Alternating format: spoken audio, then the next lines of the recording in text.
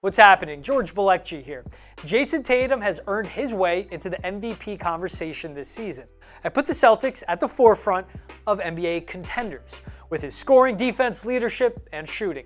And that's earned him a spot in the NBA three-point contest. Reported by Shams Charania, JT is joined by stars of Damian Lillard, Tyler Hero, and Tyrese Halliburton in the contest. Tatum, the best player and biggest name of them all, but not even top 50 in three-point shooting this season, as he's averaging 35% from deep. The best of all the contestants, Buddy Hield, who's shooting 42.3% from three. Still, none of the top 10 three-point shooters in the league, including JT's teammate Malcolm Brogdon, will even compete.